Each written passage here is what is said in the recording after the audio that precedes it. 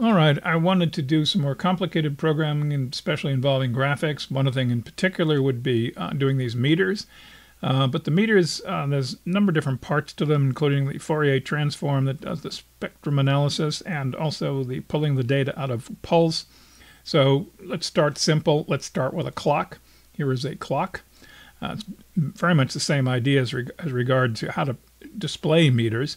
And you see it's a little after 10 after 3. You can see the second hand, the hour hand, the minute hand, and various hash marks and the actual time of day there. I'll leave that up. Now, in the file that I will, or the directory I'll upload, there'll be clock-bin, which is the executable, clock.c, which is the which sets things up, creates the widgets, and so forth. Starts off the main loop. Clock.h has got all the code in it. Or most of it.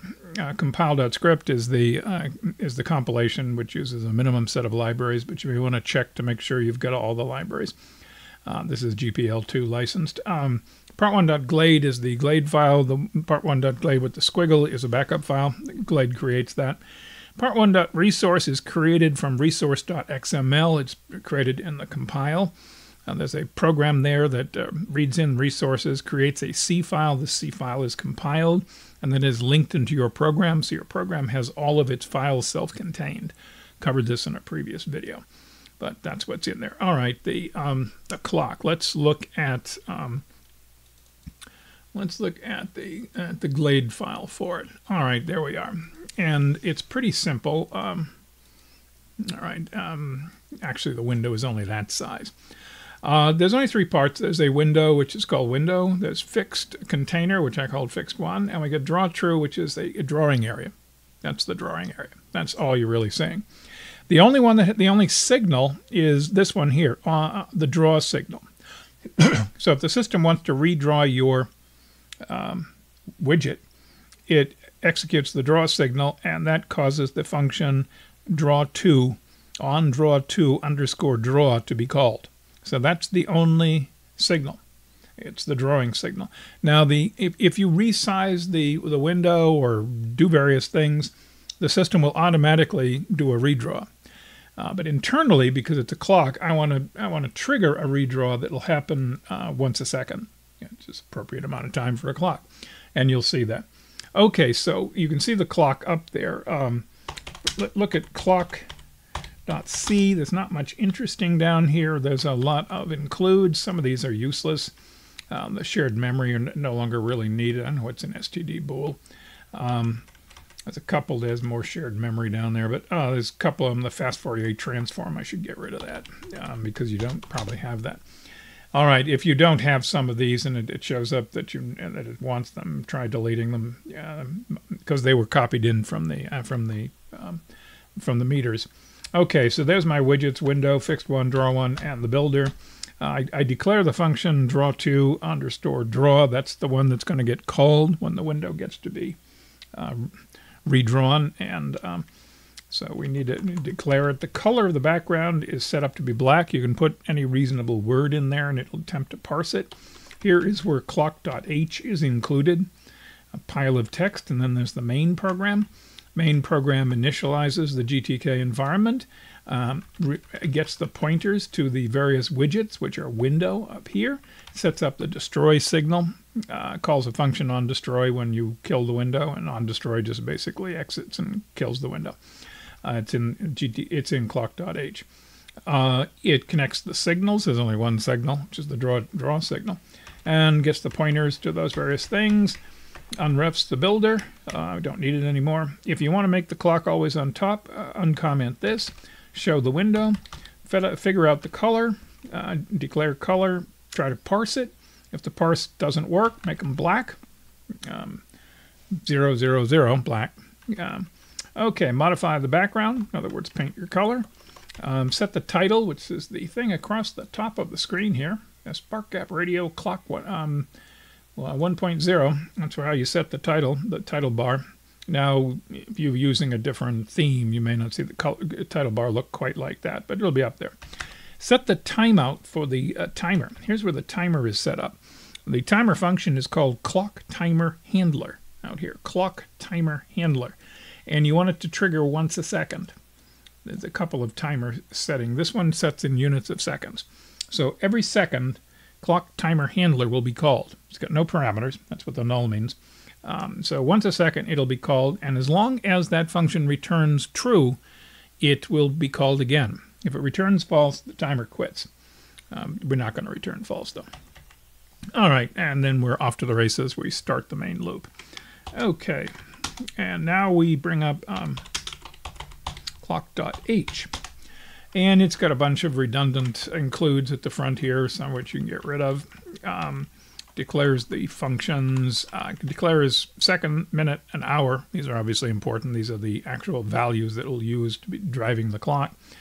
And a string into which the text of the time, as you can see there at the bottom of the clock, will be stored. These are called global. There's the onDestroy function, which all it does is call GTK main quit, which kills the window. So it doesn't really do anything. Okay, here's the timer. All right, clock timer handler, called once every 1,000 milliseconds or once a second. It's going to get the time, and getting the time involves the following steps. First of all, we're going to have a pointer to the structure TM. It's one of the time structures. It's a pointer, not initialized yet. We're going to get the value TX, which is a big number. We get it from the built-in function time. Null means we get the current time of day. So we're going to get the time in it, and it's of type time 2, which I think is long. But anyway, then we call the built-in function local time, and we pass to it the address of tx. Not passing tx, we're passing the address of tx, ampersand x, tx. And it returns a pointer to an instance of the TM structure. What's the TM structure? It's a structure, it's got all the parts of time in it. So if I say... I did it a moment ago, so I didn't have to type it on. There it is there. I'm looking up local time, and this is where it is. And you can see the TM structure has got seconds, minutes, hours, month, day of month, month of year, day of week, day of year, and whether you get daylight savings. Okay, and it explains them. They're all integers. So it's just the manual function. It's a built-in function. So I get a pointer to that. I get a pointer to that structure, which is in local time itself, and I'm going to use it. Well, first of all, I want to get the ASCII time. If you pass TOD to the built-in function ASCII time, you will get a string containing the time. Okay, and the string, oddly enough, has an extra character at the end, which I think is a new line character. I never really checked. It's junk, so I am chopping it off. I'm going to the length of the time string -1, dropping a 0 on it, which basically kills the last character, which is, I think, a new line character. But whatever it is, I don't want it. It shows up on the screen as a garbage character. All right, so there's the time of day string. Now we want to pull out the parts. We want to pull out second, minute. Since they're integers, but they're now being converted to double precision floating point. Hour is a little different in that it's giving you a 24-hour clock, and we want to convert it to 12. And remember, TM_hour is an integer, so I can say modulo 12 as an integer operation, and it gives me an integer, which is then promptly converted to a floating point. So the hours will go from 0 to 11. And then, as part of the timer, so the timer handler finds the current time and pulls these values out, and then tells the system, by the way, would you draw 2? So it queues into GTK the request to invoke that function, to signal that function. And then we return true, which means we want to come back here. If we said false, that would be the last time we got called. Okay, so draw 2 is then down at the bottom, and I'll just go through it for a minute, but I'll get into the details later. Okay, when you get draw 2, you will get the pointer to the drawing area widget, which I actually don't use. But you also get something else. You get a pointer to the drawing surface, a Cairo drawing surface. CR is the pointer to the drawing surface. This I need. This is where I'm actually drawing to. The drawing area contains the Cairo drawing surface, but it is the CR that I'm going to actually use. We set up some values here in that we're going to need a horizontal and vertical, and they refer to the center of the clock, that yellow dot in the middle, the spindle in the center. That is which is the X and Y coordinates of that dot in the drawing area. All right. The needle length. How long is this needle? You see, the seconds one is longer than the one for the hour. So the lengths will be different of the meter radius is the outer circle of the it's not really a meter, it's a clock, obviously. And why I use the word meter, I don't know. But anyway, it's the outer radius here. It's longer than any of the needles. And then the needle position. Well, you see the needle position is kind of pointing to the northwest as it's moving, and now it's going to be pointing vertical. So it's going to be a number that indicates how far around the circle the needle should be pointing. Okay, that's what needle position is going to do. And there's my horizontal and vertical, which I eyeballed. I didn't measure them in any sense. And they get put into HOR and VER. I didn't really use them anywhere else, so I didn't really need to define them. The meter radius is going to be 50, which is the outer rim of the needle. And then it goes and calculates stuff. Let's do these later, but it calculates the information necessary for the first one here is for the where to put the hour needle, and it calls needles. We'll get to how we calculate in a minute, but first, when it finishes calculating, it calls needles, and it passes down information: the horizontal, the vertical, the needle length, which is going to be 35, it's the shortest, the needle position, which is how far. That's what we got to figure out, how it's calculating position, but I don't want to go there yet until we figure out what position actually means. And the meter radius, which is the outer edge of the entire circle, which you notice was 50. And then 3, which tells us which needle we're doing. In this, I could have made these as defined symbols, but 3 means we're doing the hour. Right? Yeah, it's the hour. Okay, so needles gets called. And it'll be called again down here when we're doing minutes. And it'll be called again down here when we're doing seconds. So needles is called 3 times. And then finally at the bottom here, we actually print out the text of the time. I say this, but we'll come back and look at how we calculate once we figure out what a needle really, how the positions are calculated. Here is needles. Here is there it is. Here is needles. Here's the function that actually draws the meter, or the clock in this case. Should have used the word clock, but it was a meter at one time. Now it's a clock. And we pick up, we're passed down the pointer to the drawing surface, the horizontal and vertical pixel numbers for the center, the length of the needle, where the needle position, this mysterious needle position. That's the tricky part, the needle position. The meter radius, how big the needle is. Most of the time we don't use this in most calls. Well, it gets used in every call, I guess, but really only needs to be done once. And which needle we're doing, C flag. Okay. In here, it's got a bunch of stuff. It calculates a bunch of X and Y coordinates. These are going to be coordinates that are used to find the point at the end of the needle. The center of the needle is always going to be HOR and VER, HOR, VER. That's the center. We're going to need to calculate the end point of the needle, and that's going to be in one of these pairs of X, Y, or Y, X1, Y1, and so forth. That's in there from the original microphone meters, and it created it was some issue. I don't know why it's there, actually. It probably shouldn't be. It just adjusts the vertical by 1 pixel. For some reason I put it in there, don't know why. All right, let's stop right there and do this. I'm removing those comments. Okay, and this is an example. It just simply returns. Now needles will do nothing but this little example. It won't show you a clock. It'll just do this and return. It'll be called a bunch of times, but I'll write it out. I'll go over here and I'll kill the clock. I'll recompile, and now you see it looks different. Now you see it looks funny. It's a purple arc with a white circle. How did that work? Because this is what we're going to do, is to try to figure out how these arcs and everything work. First of all, it's the color. The color is set from, it's red, green, blue. And you set the color onto the drawing surface, and it'll stay set until you unset it or change it to something else. So you'll stay this until you change the color. The values run between 0 and 1, 1 being max, 0 being nothing.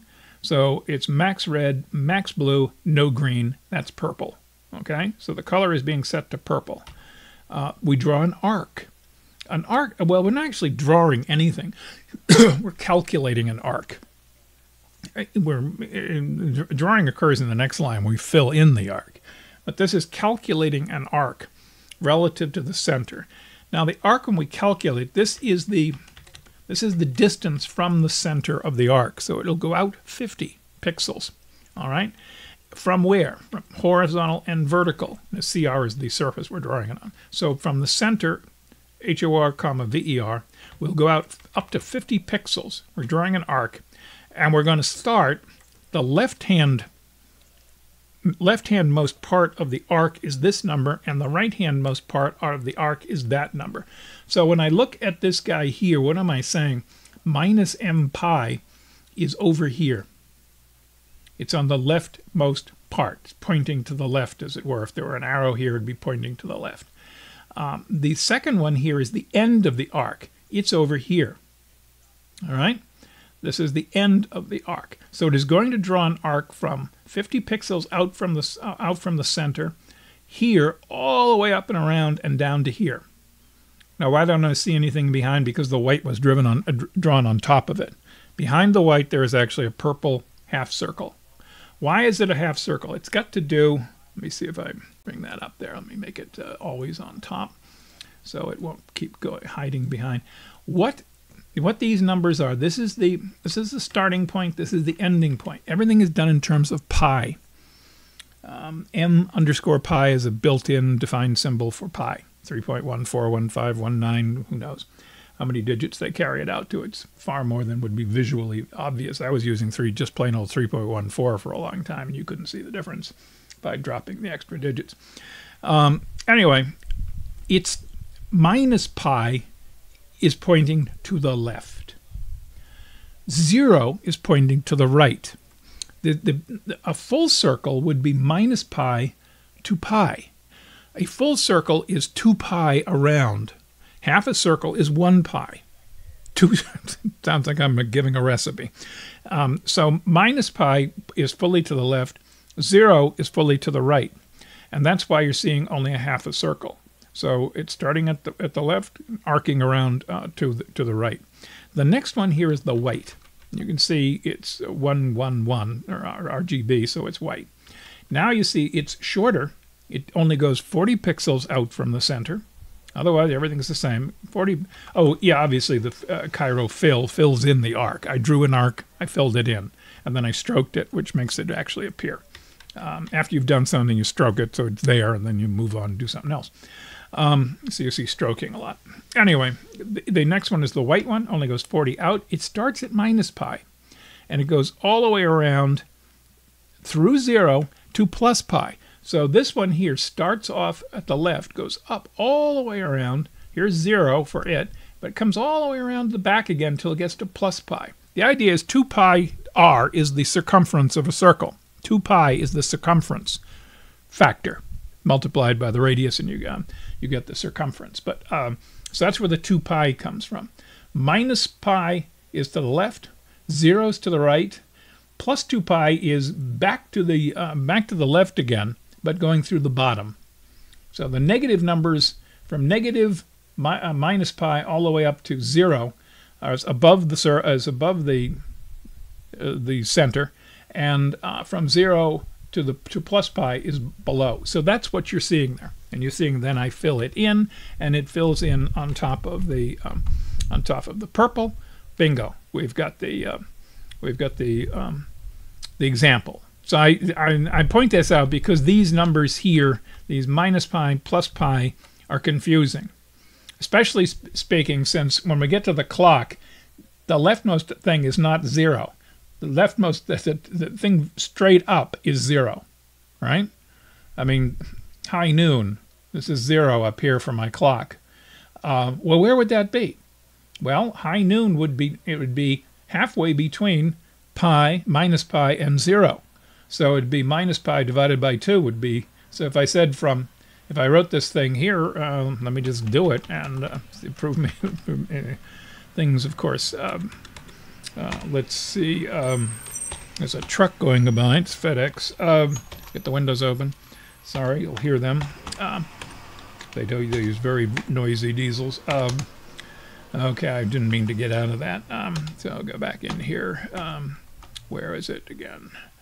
There we go. So I'm going from minus pi to, whoops, I left out the minus. Where's my cursor? There it is there. I should have been, it should be minus, of course, because that plus pi would have been all the way, it would be pointing downwards. Oh, come on. I need a new keyboard, or better become a better typer. Okay, I wrote it out. I'm killing this. I'm recompiling it, and I'm running it. You see there's a half an arc. It didn't quite fill in exactly as I wanted it to, but who cares? But anyway, you can see it starts here and ends up here. And the underlying portion is due to the weight. Let me get rid of the weight. And all sorts of weird things happen as how it shades things. Let me get rid of the weight there. And okay, I can't see what I'm typing down here. Yeah, compile. And yeah, there's half an arc. I didn't really fill in the bottom part here. If I'd gone further, it would have started to fill in. So it really just went from here to here, and the arc actually was filled in as this part. If I go further, let's go a little bit further. Let's see, what do we want to say? Instead of that, we should say... well, I can just put an absolute number in here. Half of pi is 1.5, so let's just put in 1.0, minus 1.0. This is how it does it, so minus 1.0, and I'll recompile. And you'll see I'm getting further, and it's filling more in, because it starts here, it goes to here, and it only fills in the part that's in between. Okay, getting it to fill in this part here, there is a way of doing it. I've done it. It does it in the actual meters, but let's not go there right now because because that will get us off onto a different tangent. Whoops. And I want to say, okay, so this is now commented out, and that's gone. So now I go back over here, and well, what I do here. Oh, I left the return in. So actually didn't do anything. Sorry. Okay, clock's running. It takes a moment for the clock to initialize. It takes the first second. You have to wait to the first tick before there's any information to be mapped. All right. Having said that, how do we actually do this? First of all, the hash marks. They're blue. All right. They're not actually blue. They're major blue. I mean, that's all full blue, but I've got halfway. They're not really blue. They're a lighter blue. They look a little purple on my screen. I don't know what they look on yours. My screen's kind of detuned, so I don't know what the colors may show up differently on yours. Set the width. What's the width going to be? It's the width of the hash mark lines. If that were a lower number, they'd be thin. If it's a bigger number, they'd be fat. So they're 2.5 pixels wide. Everything's done in floating point. And now I've got this set up for 60 hash marks, or 60 clicks, although in reality I'm only going to be putting 12 marks up. There's only 12 purple or blue marks up there. But I'm going 0 to 59, okay? And I'm only going to put them up at 5-second intervals, okay? So it's I modulo 5. So it's going to be 0, 5, 10, okay?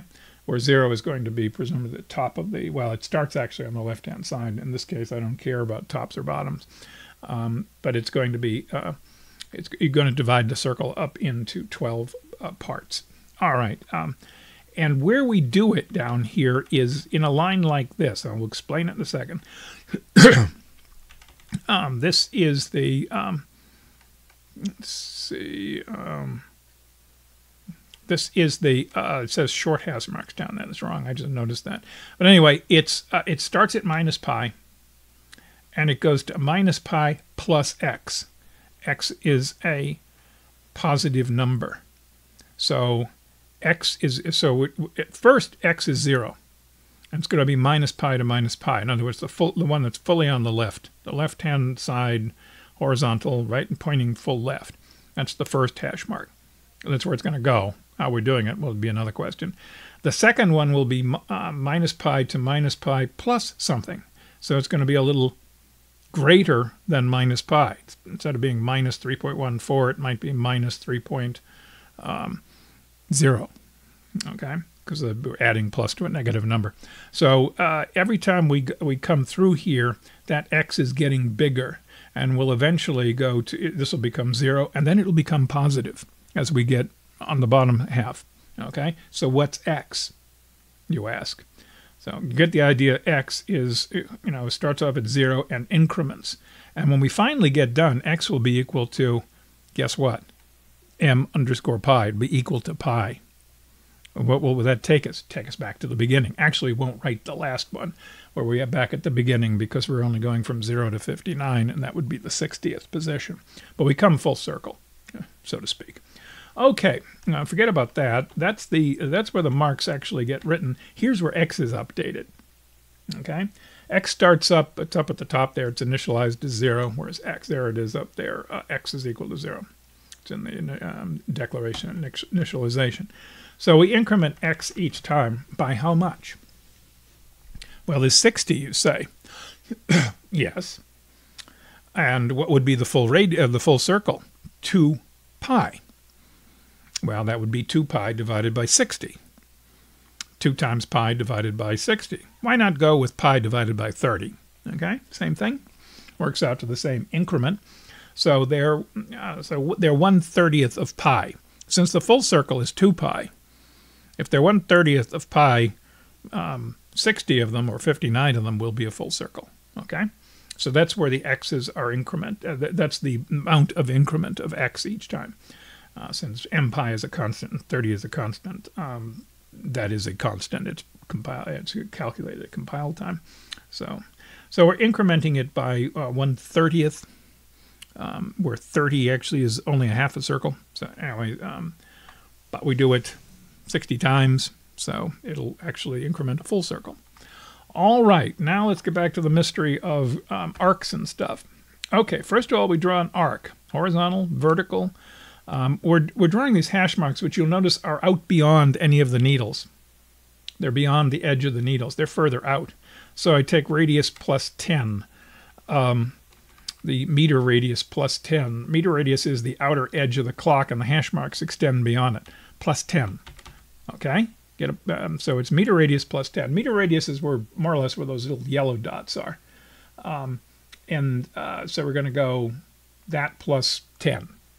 So the hash marks are going to stick out beyond the needles, the longest of the needles, which I think may or may not get exactly that point. But and where we're going to put the hash mark, it's going to be at starting at minus pi, then go to around the arc minus pi plus x. So that tells me the go to. It hasn't drawn anything yet. It's simply created an arc. Let's say it's gone from the start from here up to here. And so we've got the arc there. What we do is we get the point. We get the get current point returns me the x and y coordinates in the drawing area of this point right up here, the top, which is radius plus 10 of where the arc landed. Okay, this is Mount Arafat where the arc landed. All right, so it arced up here, just picking this one. And when I ask for get current point, it gives me the point in the arc. And you notice I'm passing down the addresses of x and y. So it fills in x and y. So I get x and y. I do it again. Same thing. But this time, the radius is only meter radius. It's not meter radius plus 10. So I'm going to get the point which is here, just below it. The first one was the top. This is the second one. Get it? I've got 2 points now, x1 and y1, which are this point on the arc, and x and y, which are the further points further out on this position of the arc. All right, and again, passing down addresses, so it fills in the numbers themselves. Now we draw the hash mark. We're drawing a new path, starting everything over. Move to x and y. As I move to x and y, I'm moving to this guy out here at the end, the top end of that hash mark, if that's the hash mark I'm drawing. All right, and then I want to draw a line from that xy to x1, y1, Well, that's this one down here. So it draws that blue line from there to there, and then I stroke it. Now this will be true if x is here and x1, y1, if x and y are here and x1, y1 are here, it'll draw a diagonal line, a slanted line, because it's drawing from between these 2 points. So that's how I get them get them to line up like that. And that's basically how a lot of it's going to work. So and then, after I get the second coordinates, I draw a line from where the move 2 takes you to a point. Line 2 takes you from that point to another point. That draws a line from xy to x1, y1. All right, so that's the actual drawing of the line. And when you stroke it, that paints it on the screen. And I do this, actually I'm only doing this 12 times, even though the loop is 60.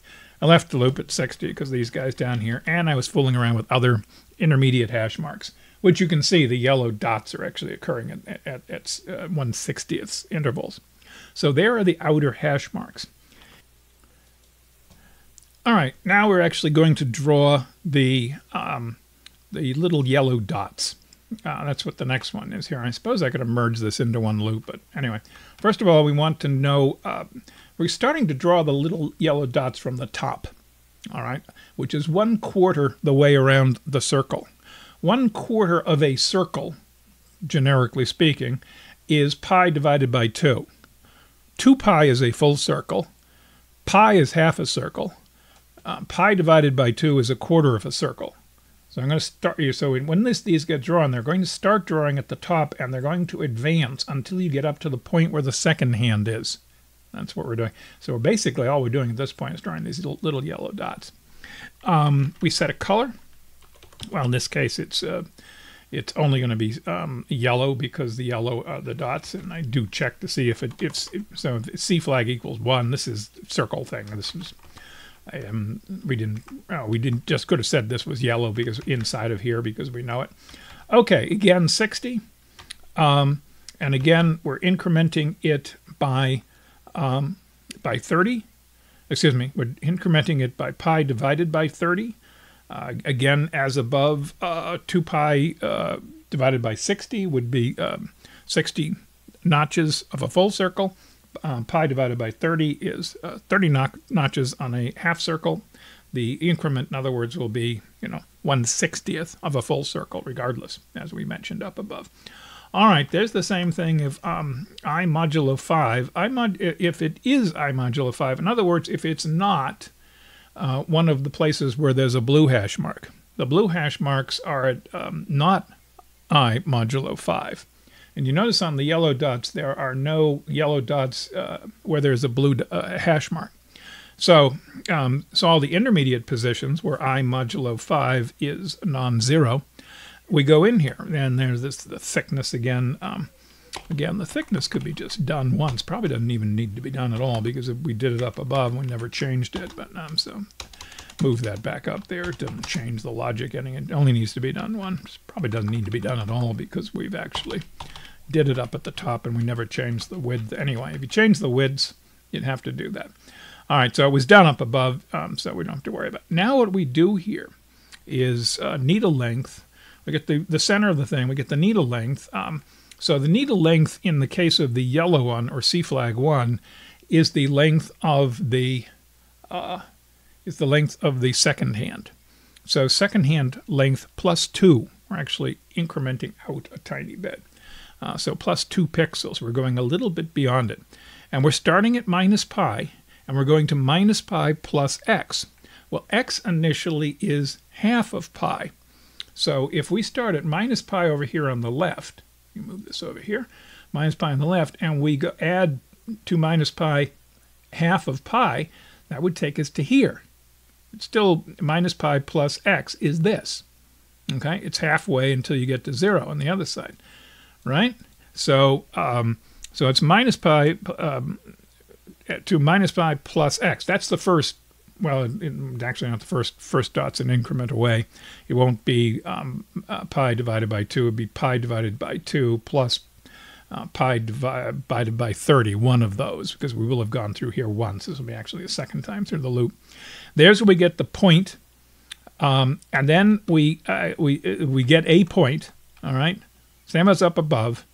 We get the current point x and y, which is at needle length +2, and then we get another point which is at needle length -1.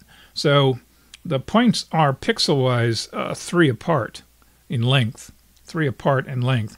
There's the outer one. There's the inner one. The arc is the same. Okay, we get the second point, x1, y1, same as up above. We're playing the same game. We're getting an outer point and an inner point. We're checking to see, probably should have checked it up above because I don't need to have done all that, if x has gotten bigger than the needle position. Needle position is where to draw the needle, and it's calculated in terms of pi. Okay, and if I'm beyond where the needle is, I shouldn't be drawing anything. This should actually be above. I'll just leave it here, but because no sense in doing this calculation here, because if you're gonna break out here, although it doesn't really cause any problem. Okay, new path, starting at x and y, drawing to x1, y1. So that draws that tiny little line that's a yellow dot. It looks like a yellow dot, but it's actually a 3-pixel line. More or less 3 pixels, since it's some of them are slanted and it's not going to be really 3 pixels. It's only 3 pixels when it's vertical or horizontal. The others are actually, they're drawn geometrically. I figure it out. And I stroke it. So those are the yellow dots you see appearing, and then I increment it by 1/60th of a full circle, or 1/30th of a half circle. Same thing. So those are the yellow dots. Now, we get down here, we're actually going to draw a needle.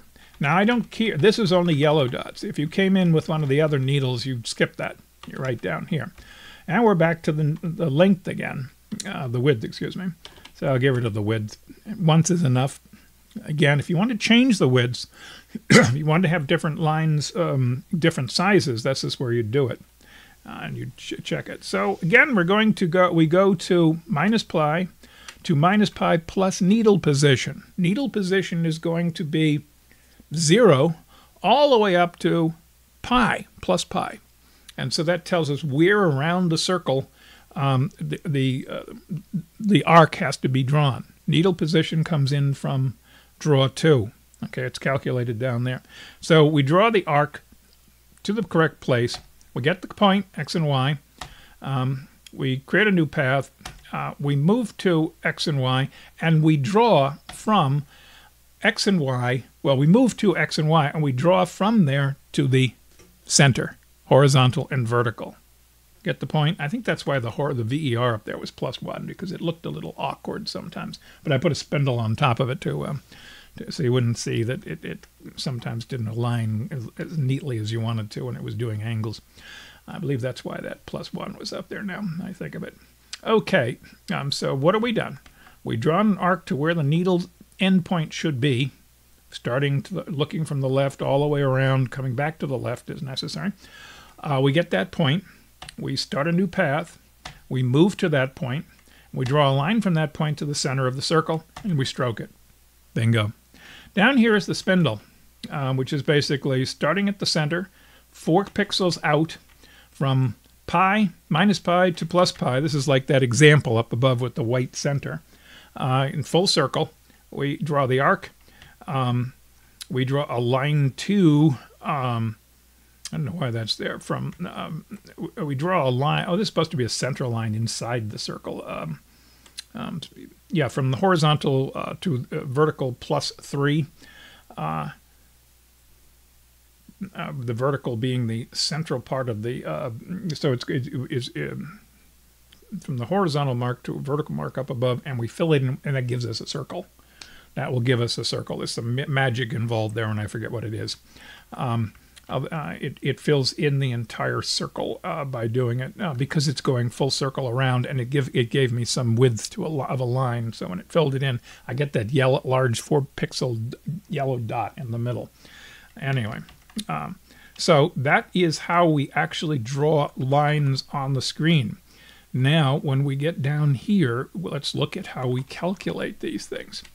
This is where it gets sufficiently. Well, it mentions up here, don't mess with the original hour, minutes, and seconds, because if the system redraws it between clock ticks and you've modified hours and minutes and seconds, it'll use those modified ones to redraw and you'll get some bizarre effects. So keep them untouched, because if the system redraws it, it's not going to call the timer first to get the current time. It's going to use what values it's got. So don't mess with those. Keep them clean.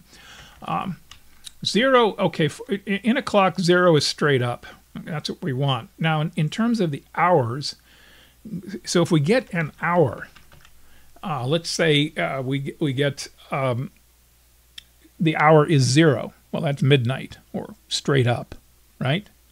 So if the hour comes back from the timer saying the hour is 0, we want the hour hand pointing straight up. But 0 to the hour hand actually means point straight left. That's not good. So we say hour plus 3. So if the hour comes in as, whatever the hour is coming in, we add 3 to it. So if the hour comes in at 0, which means point straight left, adding 3 to it would mean point straight up, or it will when we finish doing all the calculations. So the hour has to be incremented by 3 in order to get the correct position on the actual graph. Okay, so if hour starts off at 0, it's telling us to point to the full left. We don't want that. We want to point straight up. Straight up is plus 3. It's going to be in hours. And then we add, hour is the funny one because we add a fraction depending upon what the value of minute is. If minute is 0, we add nothing.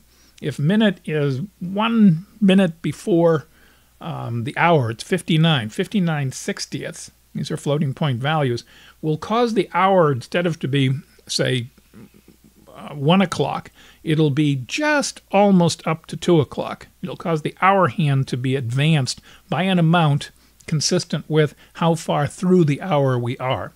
So that's the only time we do it.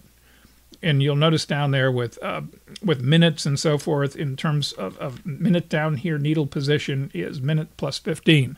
Because a 0 minute would again point to the left, but there are 60 minutes in an hour. So a quarter of an hour is 15 minutes. So we want to advance the needle 15 minutes to get it pointing straight up if it's 0. And any other value in between. But the hour is different because we add an extra factor to adjust it so it'll start advancing towards the next hour. In the other ones there, you couldn't see it if you tried to anyway. Okay, so 6 hours per half circle marks so an hour times there are per hour. Okay, 6 hours per half a circle. Half a circle, the upper circle is 6 hours. The bottom circle is another 6 hours. It's a 12-hour clock. Okay, so the top half, the hour markers are pi divided by 6 apart. So it's in order to get 6 ticks on the top part or the bottom part, it's pi divided by 6. So the hour times pi divided by 6 gives me the position. Gives me the position of where to put this. So I multiply the needle position, which is the hour adjusted by 3, times that. So that gives me the position in terms of pi of where to put the needle. In this case, it's the hour needle. Hour is a little different because it's got that extra factor. But whatever it should be, multiply it times pi divided by 6, and that'll advance you across the top of the arc. Well, so in other words, if the needle is, if hour is 0, needle position will be 3. So it's 3 times pi divided by 6. Well, 3 times pi divided by 6 is going to be pi over 2. And pi over 2, as we know, is, if this is minus pi over here, this is minus pi, and this is 0, pi over 2 is right here. It's the center point. So, yeah. So it does work. Needle length, it's the shortest one, it's 35. And we call it, with the needle length, needle position, and that doesn't change. Needle position is how, is the angle, and then 3 indicates the color. It's the one that comes up green. And again, we go down to minutes. Now, minutes and hour are going to be 60 clicks. So So we take the minute value, and add 15 to it to compensate for the fact that the circle in the computer is actually starting pointing full left. We want to start it pointing full upright. So it's plus 15. And then the needle position, which is minute plus 15, we now see I've pulled minute out and I'm using a different number. So originally I did this by modifying minute itself, and that didn't work, believe me. Well, it works, but anytime it gets a redraw triggered by the system, the meter spins around weirdly. All right, try it if you want. It's not pleasant. Anyway, so again, it's the number of positions is, well, in this case, half a circle is 1/30th of pi. Full circle is 1/60th of 2 pi. So pi divided by 30 is the same as 2 pi divided by 60. So that's going to be the increment. So each tick, 1, 2, 3, 4, until we get up to 59, is going to be times this distance, pi divided by 30. And that gives me the angle for in this case it's the minute, but you'll see the second one is done the same right underneath it. It's identical. The length is 45. I call it and I pass it down a color number of 2, which indicates it's going to be red. And then we finally get down to the seconds. Again, we compensate by 15 seconds. It's again the same number of increments around the circle, same as before, and so forth. We do it. And finally, we show the text at the bottom.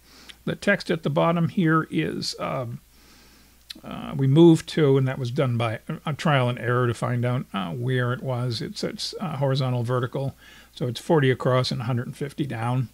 And then we copy the text into it. We tell it what text to show, and we stroke it, and that causes the text to appear. And there are functions where you can change. That should be, you can change the font, and you obviously can change color if you don't like yellow. And it uses the last color it was playing with, which of course was yellow, because it drew the second hand last. That's why the second hand, when it passes over something else, obscures what it's passing over. So there you are. There is a meter. Now, with this basic concept, of course, you can now make audio meters. But I want to do something a little simpler, so it might, because all of these metering where it starts negative and goes positive is a bit of an issue. All right, we'll stop it there.